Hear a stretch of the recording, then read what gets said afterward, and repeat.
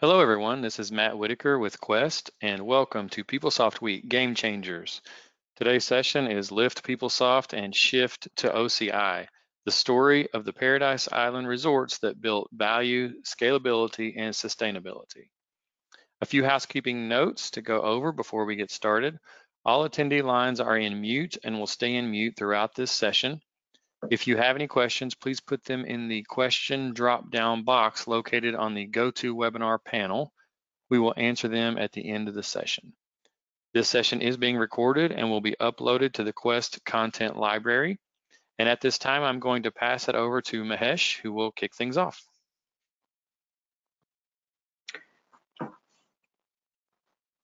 Yep. Good morning, all. Thank you for taking time to join this webinar. Brief about my background. I come from long-time Oracle applications DBA and played pretty much every role that is there to consider. And currently, I'm responsible. My role at Datavail is at a global practice lead. And my past 5 to 6 years have been lifting and shifting and then transformation of ERP applications in various forms to cloud platforms. Today, we are going to discuss one of those case studies where we moved PeopleSoft on-prem environment to OCI and how we did it and how we approached it and what are the things that made difference in with respect to executing the project and operationalizing the PeopleSoft environment on OCI environment. And what are the key elements that we need to look into when we are planning for PeopleSoft application migration and what we learned in this project, how you can avoid them and take benefit of those pointers. We'll review that. And with respect to Datavail, this is a little bit of about Datavail, what we do, and how we help our customers, and what qualifies us to present this particular webinar is the cloud migrations, and coming from experience of not just PeopleSoft, but various enterprise applications moving to cloud platforms and challenges. We'll be reviewing all those details. So the brief is like more and more cloud migrations are becoming mandatory for various reasons. And while migrating ERP applications to cloud, whether they are in front of all other applications when it comes to corporate application footprint and landscape, or where they're towards the end, we've seen various strategies in migrating, but it is becoming more and more mandatory to move these applications to cloud just to take advantages that we get from cloud. So it's just a matter of when versus whether it will go or not, and very few cases we notice staying on-prem forever scenario. So to achieve or to execute this project of migrating from on-prem to OCI and how it changes operational activity, and if it is the first time cloud journey versus we've done other applications and PeopleSoft is just following, then it becomes more easy. But if it is the first time journey, then it becomes more complicated, whether you have cloud aware resources within the team or not. That makes it more complicated and things like that. So in this presentation, we will look at what are the 7 essential elements that you can exercise and how each element helped us in executing one of these projects for us, and that is particularly for PeopleSoft. So we'll go through those scenarios here and the key elements to review, and then what was achieved by this particular customer, right? So as we start any project with a specific objective, so as we've completed this project, we could give these details. So what was done? So as part of the initiative to cloud migration, that was They're working on obsolete hardware, and they wanted to transform the application, go to SaaS-like solution, but they cannot switch to another on-prem hardware and then go directly to SaaS while incurring these additional costs. The strategic move was to first go to OCI Cloud, operationalize there, and then within 18 months to 24 months, go to SaaS. So while doing so, for the time that they went to OCI, they've off the top, they saved 40% of costs with respect to on-prem infrastructure and support resources needed to take care of the environment. They've seen the productivity increase as well, wherein on-prem some processes were taking like 60 minutes or so. Now it is done in 9 minutes, sort of productivity improvements as well with respect to certain tasks once they move to cloud. And with respect to what is their size and how long it took for them to migrate from on-prem to cloud, they had 3 total number of environments, 2 non-prod and 1 prod, and we were able to complete the migration within 3 months. And and that includes 20 days of hypercare as well. Just after moving it, just completing 1 cycle of 2 cycles of payroll execution on OCI environment and making sure there are no incidents or hiccups while they're in that hypercare mode. So while doing so, we also migrated their Oracle database, that is their database platform in this particular case, and we migrated them from 12C to 19C. And because we are going to 19C, we had to upgrade people's tools upgrade. We have to perform that upgrade. And we also went from on-prem AAX operating system to Red Hat Enterprise Linux. And as part of this entire cycle, they've conducted 2 rounds of testing cycles, and each time with a production, like close to production data was migrated from production to cloud, and then compared their payroll execution and making sure that they don't have any anomalies. So before they actually migrated production to OCI, they got to execute the same process twice on OCI non-prod environments. And what it did is basically, as part of their 24 months transformation plan, the first step is to go to OCI, stabilize the environment, and then start the future state transformation, that is SaaS implementation, to take place. And with the effective way we were able to do in short time, not having any incidents, they were able to create a strong foundation for the upcoming project that they were planning on executing. So to achieve these objectives, Datavail and we've learned over the time to achieve the same results and limit surprises or limit changes once we start executing the project. We've adapted this approach of reviewing these 7 elements, in which each element helps us in various phases, and we'll see how they help and what we achieved in each element review, how it helped with respect to planning, with respect to execution, and also the confidence that we are going to get once we place production on this totally new platform, that yep, we don't have any unknown issues or something we didn't plan for.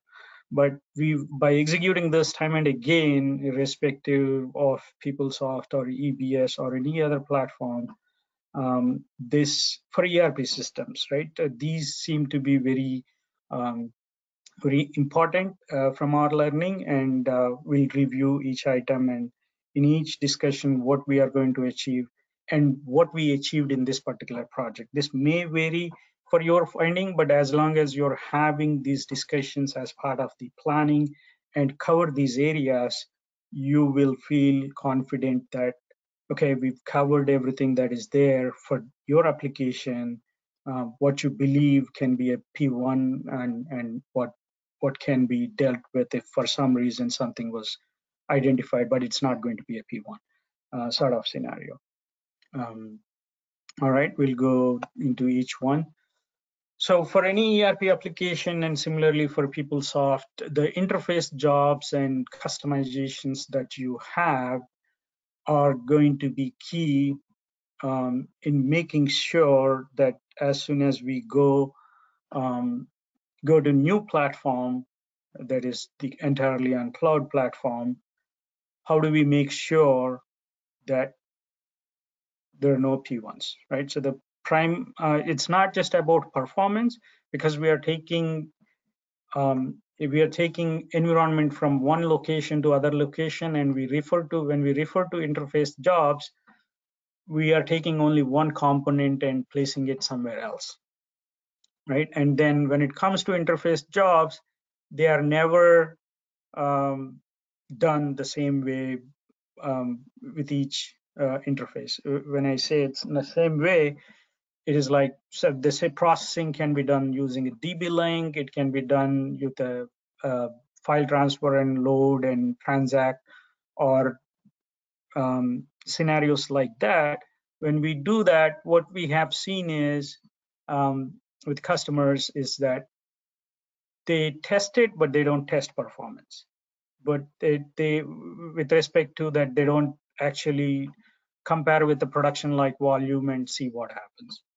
And then they test it, and at the same time, they didn't look at all the details with respect to, hey, it processed only 10 records versus 10,000 records, and it worked, but it took only 1 minute with 10, but when we extrapolate, it's going to be long. So that is common. It's not like a surprise for most people, but something that we often see.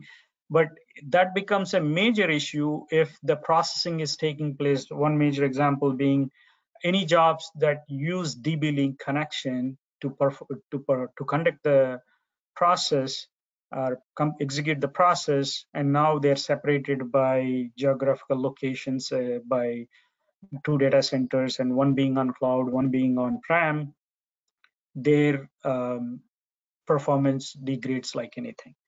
So in this process, what we suggest, or what we do is, like, we look at, first of all, list all the interface jobs, and then what each interface job is doing. Okay, is it supposed to run once or twice a day? And what is this method in which it is processing? Is it a file transfer? Okay, file transfer. If it is a file transfer, there is a network speed that we need to look at.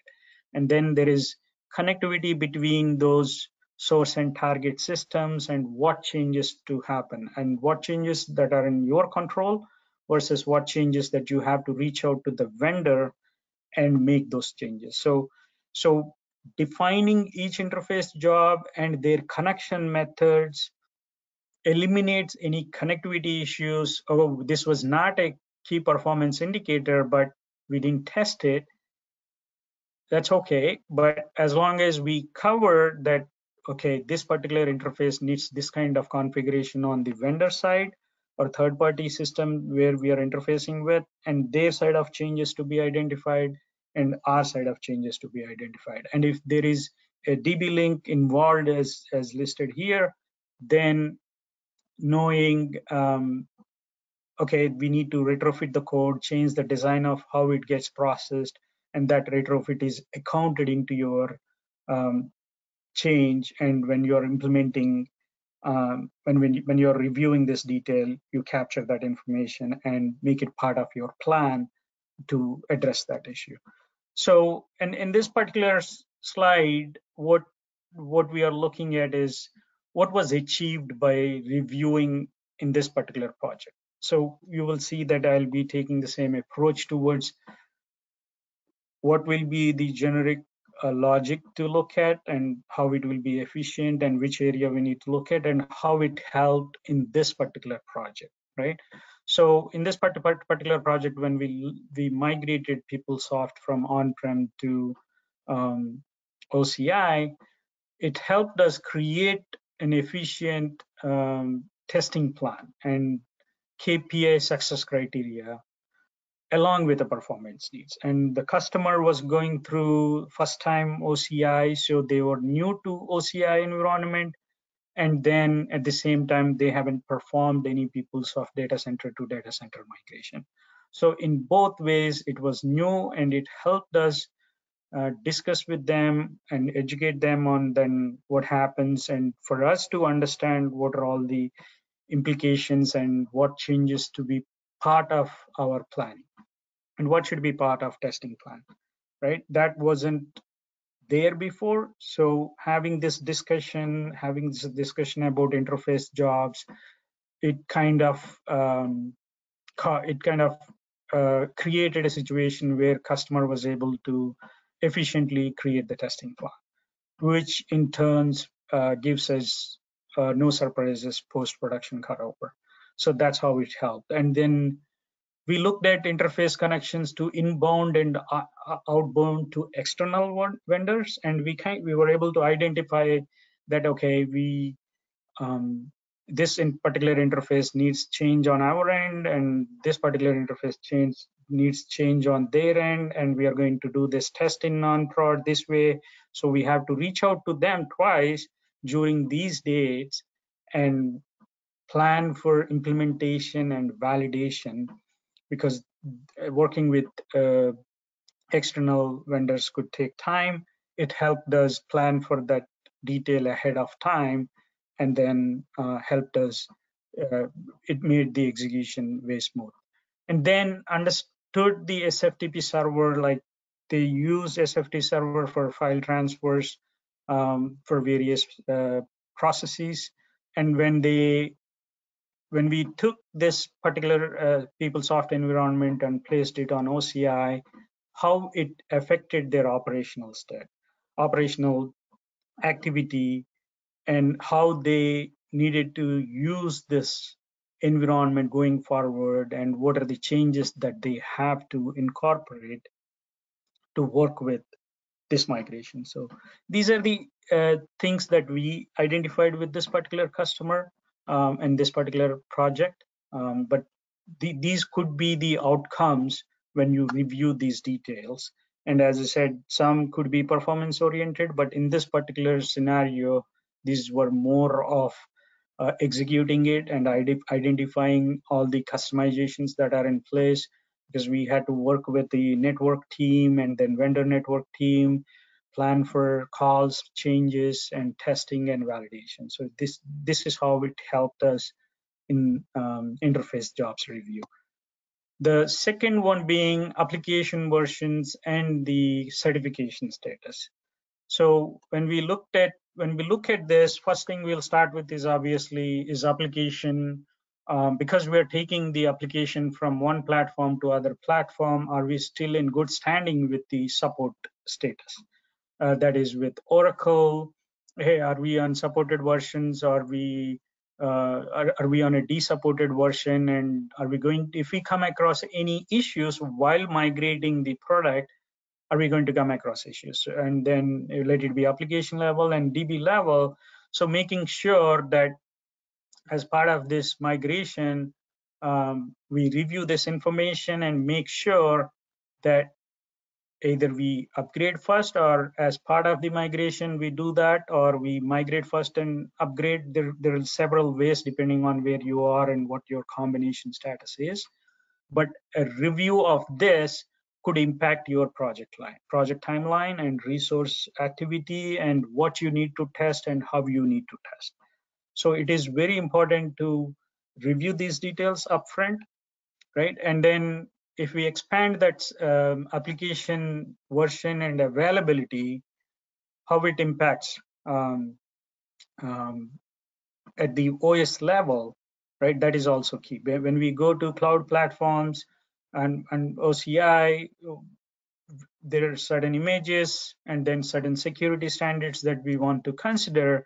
And as we are making changes, and just by going to a more secure and latest operating system, can we take benefit of it, right? It's still lift and shift, but you're just changing one component, or it is mandatory for you to upgrade to the latest.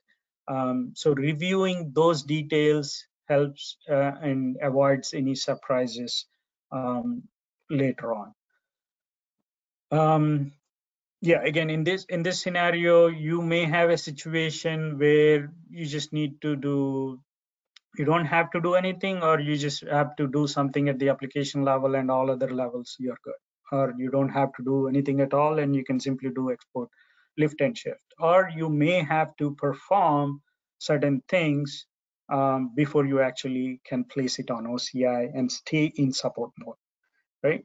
And then when you come across any change that you need to do, um, whether you do it first or you do it as part of the migration, or you do it totally after migrating, if it is possible, right? So those things will help, and we'll see how it helped us in this particular scenario. What are the things that we came across? First of all, we had to go from AX to RHEL because AX is not possible on OCI. And because we are going from big endian to small endian, the database level formatting change, we have a limitation on how we can migrate. So we were able to identify that, okay, there is an additional step that we need to do at the database level, coming from AX to going to RHEL. And similarly, database was in desupported, it was in desupported version. So we had to go to 19C to make sure we are going to the appropriate level. And once we go to OCI, you don't have to worry about the support, and you can take benefit of two things at once versus migrate and then perform a separate upgrade. Because and we, when we reached that conclusion, we looked at, okay, going to 19C is okay, but is application support in supported version or not? If the, in this case, application was in supported version, but we needed to do the people tools upgrade to be compatible with a 19C database.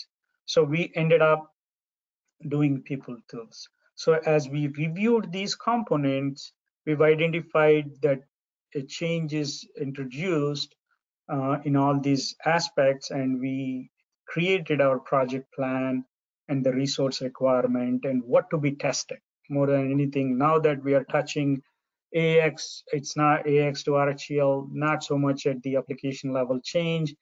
12C to 19C, it's only performance. We just need to make sure that it meets or exceeds current scenario. People tools upgrade, okay, it's going to change some visual effects and GUI and a few pages familiarity, but not functionality as such. So once we reviewed these details, we were able to, again, further help the test case scenario and to define what needs to be tested and what are those test cases and who needs to look into it and who needs to approve.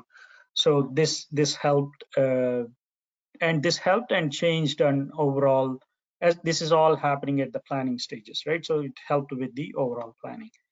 Now, then the next one is review current storage solution that you have, because when we go to cloud platforms, it is there are only few possibilities are there how you solve a problem. Meaning, yes, there are a lot of options, but when it comes to very performance centric database or an application, how we solve the problem, the options will become limited. We may not have as many options that we have on-prem, but again, they can solve the problem, but everything comes with a cost. And at times, if it is so severe that, or if it is very performance centric system, there are very few options, and what can be adopted on cloud, that needs a cloud thorough review before we can say that, okay, we can place it on OCI. I mean, OCI, yes, Exadata is there and it can solve most of the database problems, but it is important to review the performance and then associated cost needs as well to meet your storage solution. Currently what you're doing, what is your IOPS throughput requirement, when you go to cloud, what it should be, what will be your solution to solve that problem, does it fit your cost criteria, and all that can be done with the right size exercise. Like again, we have to keep in mind that what are the Oracle or CPU licenses that we have, and then choosing the right VM. You may have on-prem system that is scoped to um, allocate, like say, 1 year load, and then when you purchase the on-prem, you purchased it in that way, but just to account for future growth. But when you go to cloud, you can do that in less than 30 minutes time, scale up or scale down.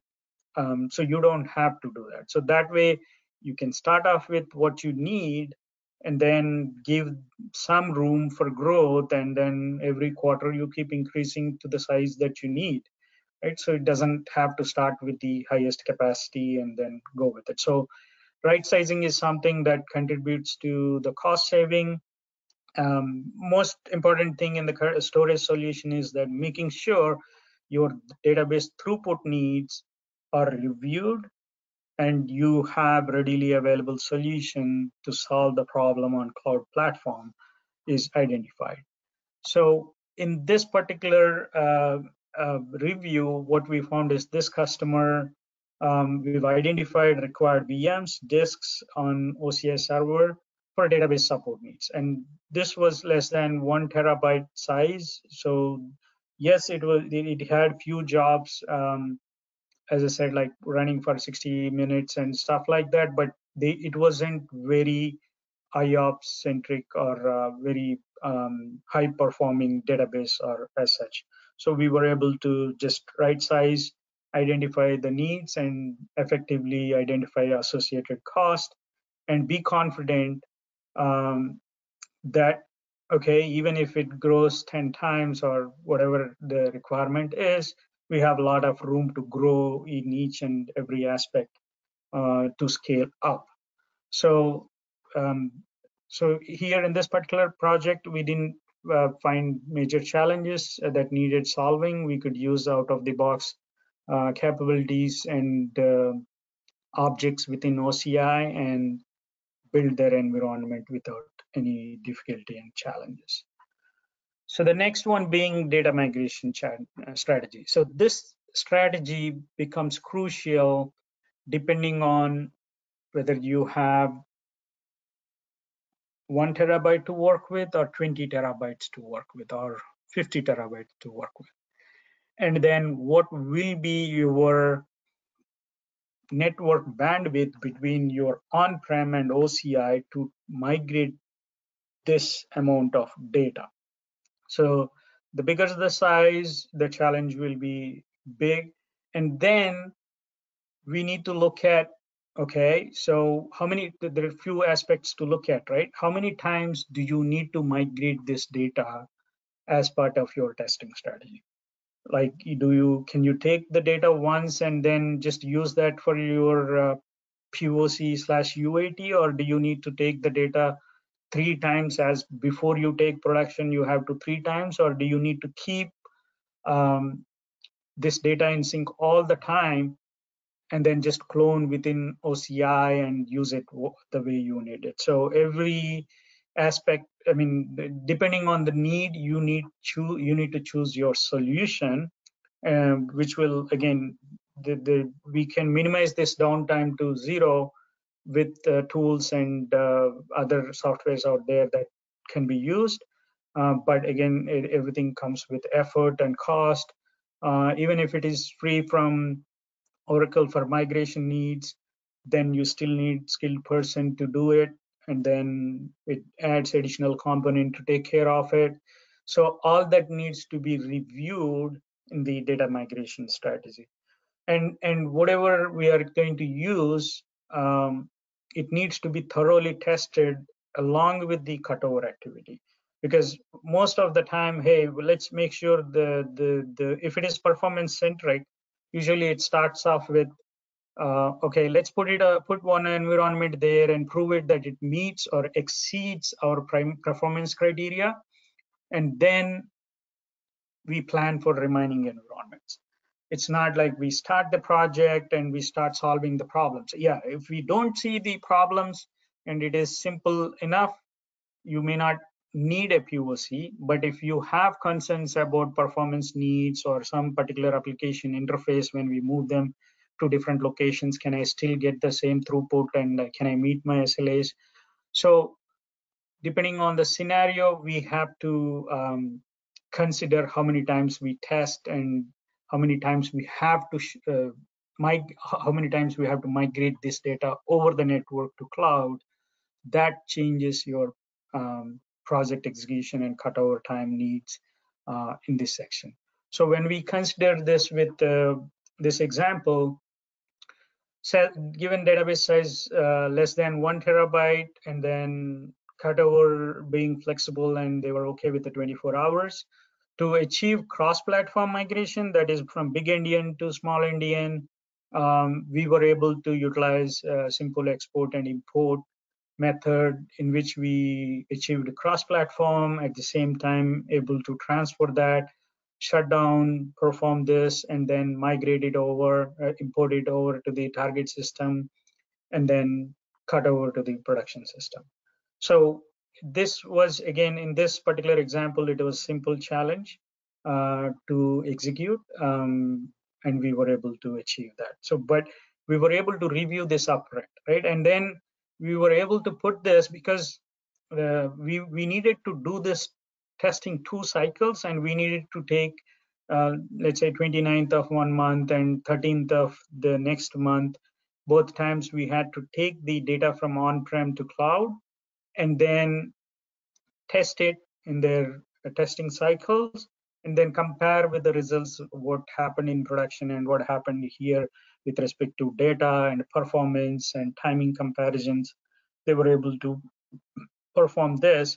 So having this discussion upfront helped us plan for doing the required backup, and then allocating the appropriate time to execute these steps as needed, and then come up with more accurate project plan. Otherwise, it could change dates for admin team, infrastructure team, and the testing team. Everyone needs to be available with moving dates and things like that if we didn't plan for this. So the next item being storage footprint. So if the storage footprint reduction is on cloud with available options. So in this particular example, we did not, because it was less than 1 TB and they had only 3 total environments. There wasn't much to save by reducing the footprint. But if it is like 10 TB and they have 4 environments or 5 environments, and how to reduce the footprint, because that on-prem, if you have advanced solution with respect to storage, you may not have that option. You may have an option to solve your performance needs, but you may not have a snap capability or other sorts of advantages that you may have on-prem. So it is important to make sure when you go to cloud, when you place the data on cloud platform, is it staying the same? Is it doubling or increasing? And then if it is changing, again, like we used to do traditional way, where you could put production on advanced storage solution and non-production in not so advanced storage solution. And then you also have to consider, how do you frequently clone? What is your frequent clone methodology? How is it going to impact? And then if you have a load and perform environment, do you want to configure that storage equivalent to production, or you want to configure it with less capacity or less capable storage, because there will be cost implications. So in given ERP systems, when it comes to all other aspects, the storage, if it is performance centric, the big bill is going to come from storage. So it is important to review these aspects and discuss about it and come out with a plan that this is what it will, in each environment, what storage will be used, or if we have to use the advanced storage solution, or if you're going to Exadata. So there will be various options that you can choose from, right? And then accordingly plan for your operational state cost with respect to storage front.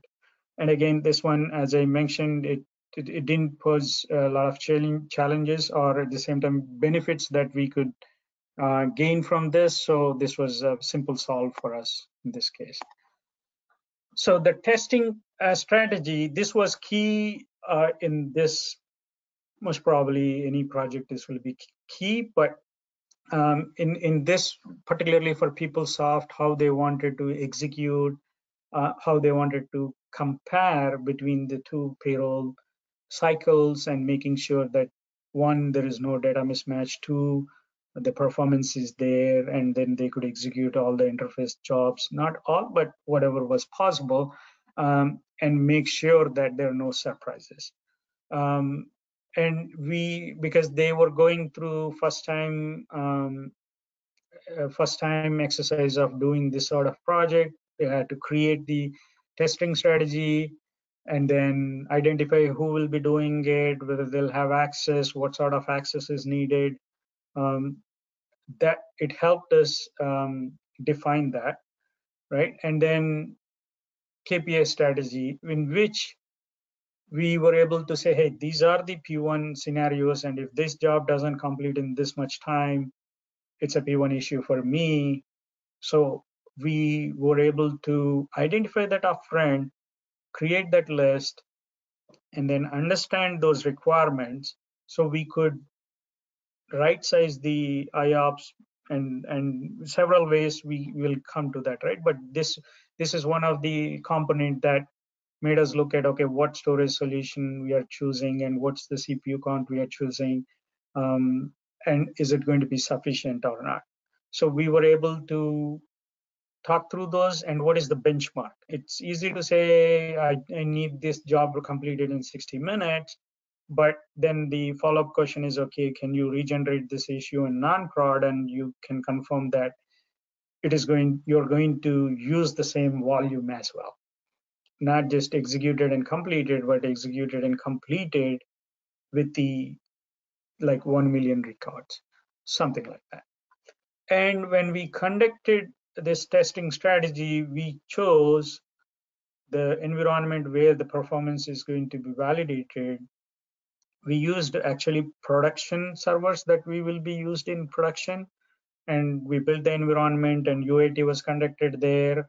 And we were able to come up with a strategy wherein we will repurpose the same servers for production. So all these details were reviewed.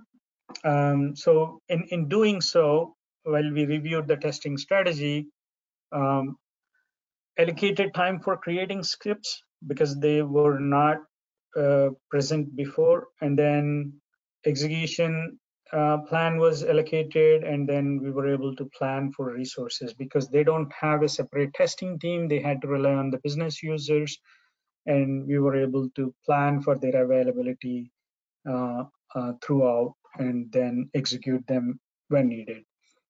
And as part of the testing strategy, as we talked about a little bit, and during the data migration approach, it was identified that we will do 2 testing cycles, and the data from production should come from so and so time. We were able to plan whatever is needed, like taking backup and migrating it to cloud and importing it. That exercise to happen when we release the respective environments, at the same time taking the backup on the specific date at a specific time. So that helped plan for that versus just working with one stale data in 2 different times. And then, as I mentioned, it's like we chose production servers um, to be the UAT to be conducted on production servers. Now by doing so, we identified that all the interface connectivities, any firewall issues, we got a chance to validate them and make sure they work and there are no surprises. And by doing this, we got enough confidence that, okay, we've executed the same process twice. And when it comes to production, it's going to be the third process. At least business was able to, it's not first time they're doing it. They kind of looked at the all things that could change as part of the PeopleSoft moving to OCI, and they were confident in what they needed to do, and there was no resistance or additional stress um, associated with it. So the last part here is the future state backup monitoring solutions. So it is often we talk to, okay, can we solve the problem by placing it there, and then we can solve these issues later. But it is important to make sure um, we review what will be the backup solution, how we are going to do, because there will be cost impact, and how it will be addressed. And when we adopt these solutions, is it meeting RTO, RPO or not?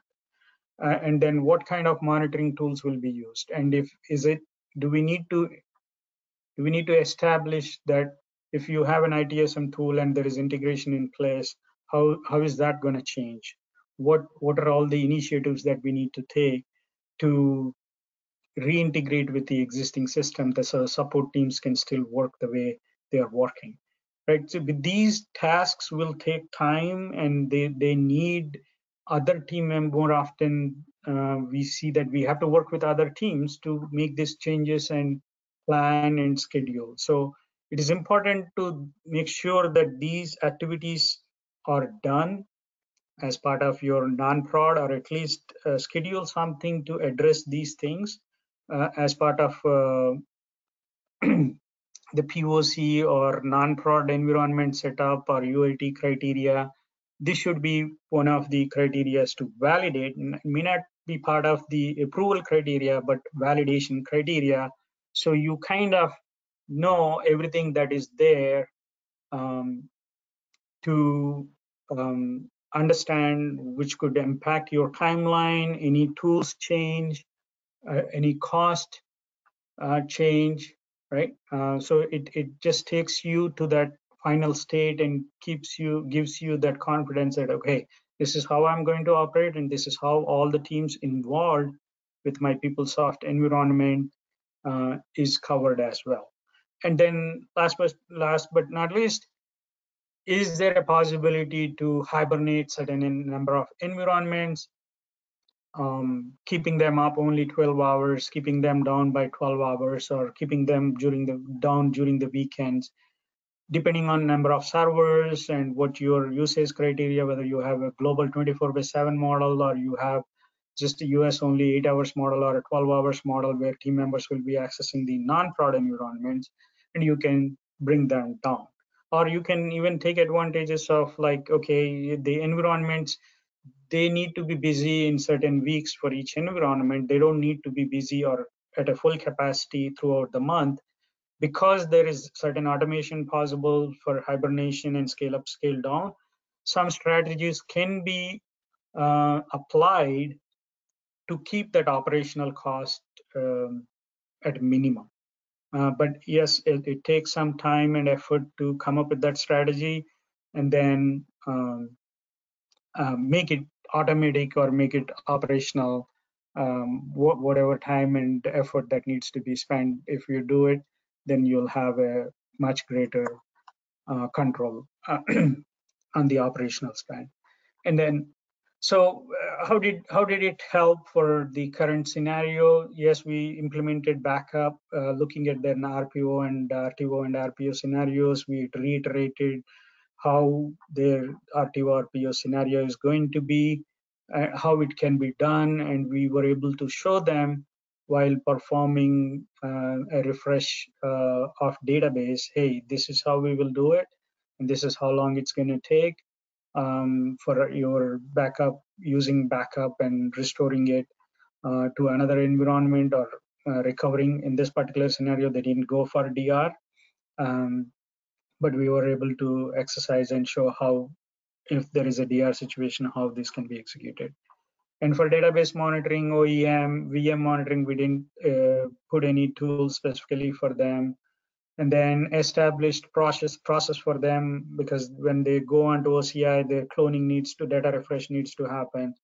How to refresh the data, what is the process? We were able to uh, create a document and establish, right? And then reviewed hibernation possibilities to utilize capabilities. Again, less number of environments, and there wasn't much return on investment if we spent time and energy in reducing this, and their model included onshore, offshore. So it wasn't of much benefit for them. All right. With that said, we reached the conclusion. The conclusion is, by what we've time and again, what we've seen is, by reviewing unknown concerns, reviewing all these areas, we will turn unknown concerns into known concerns and possible action plan to address them as part of planning.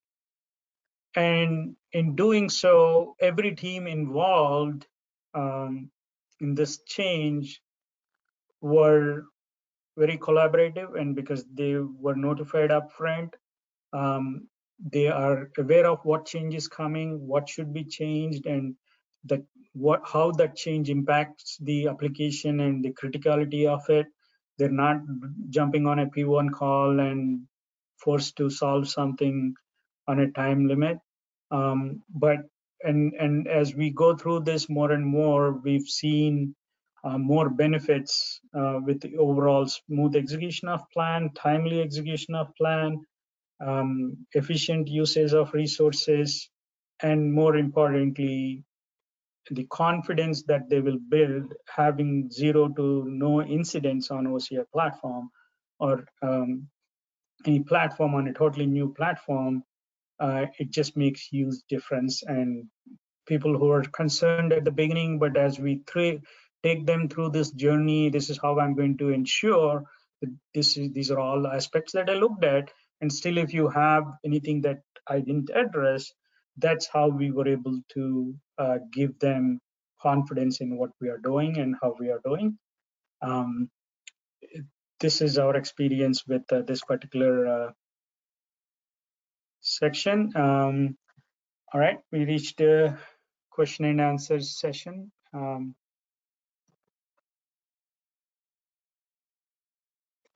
Matt, do you have any questions? Hi, yes, we do. So the first question here is, what challenges might there be going from an on-prem PeopleSoft MS SQL server database to an Oracle database on OCI? So the challenge, so it depends on how big the database is and what is the downtime availability. But if it is just the challenge is going to, you can do it in several ways. You can transform the data from SQL to Oracle on-prem, and then just ship Oracle to Oracle, right? So the challenge here is getting your data to RDBMS and making your application connect to RDBMS database, that is Oracle database.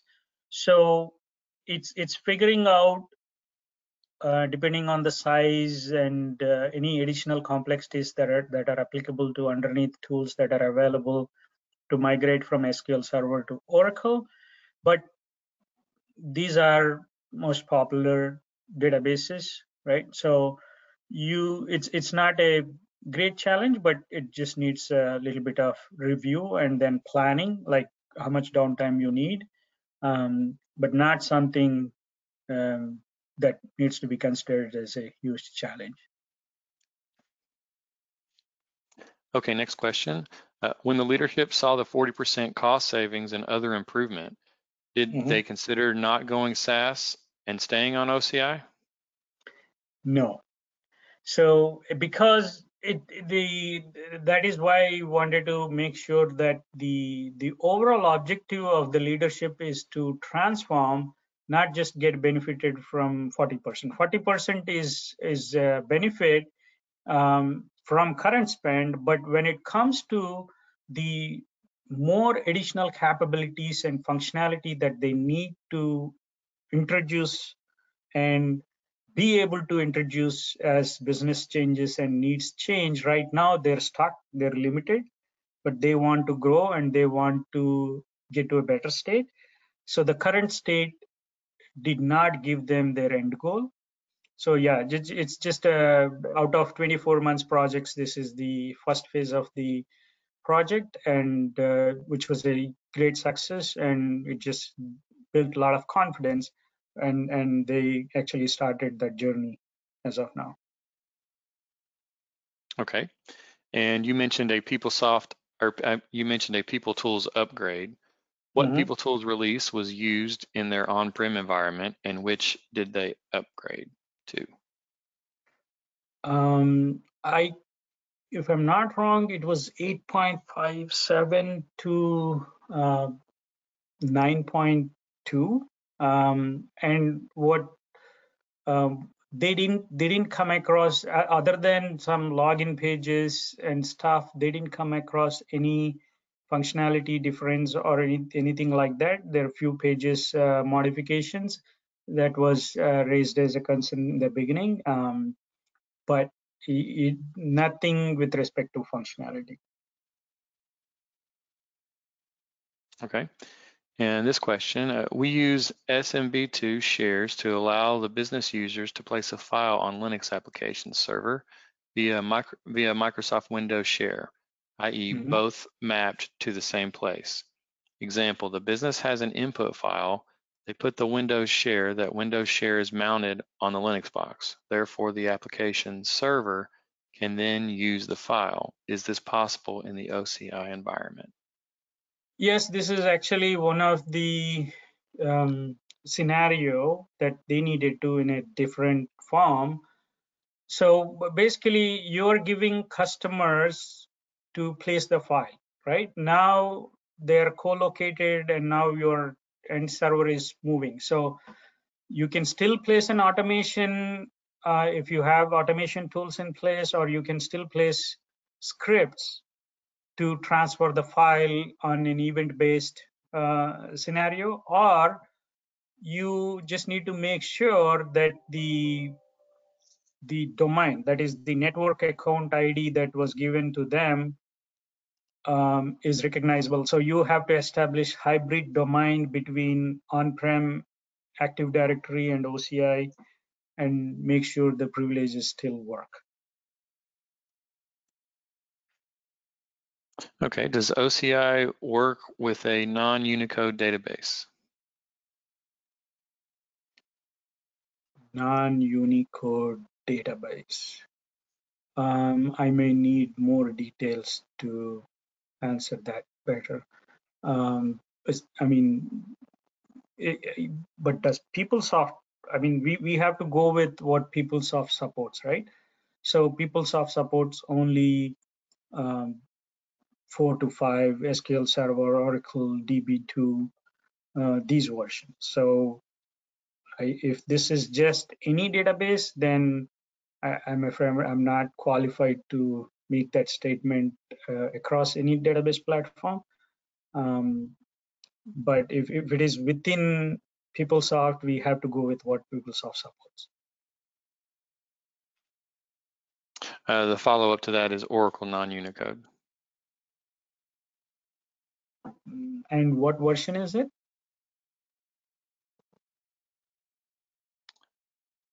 19C.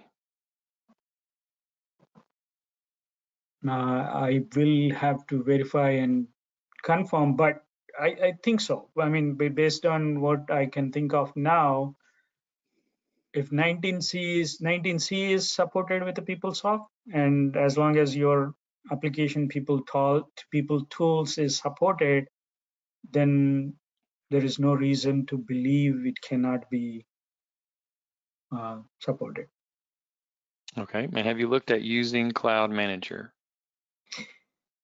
We've looked at it, but we had very tight timeline, and with any tool, there will be limitations and familiarity, and it just, these cloud managers work great if your requirement fits the design of the cloud manager.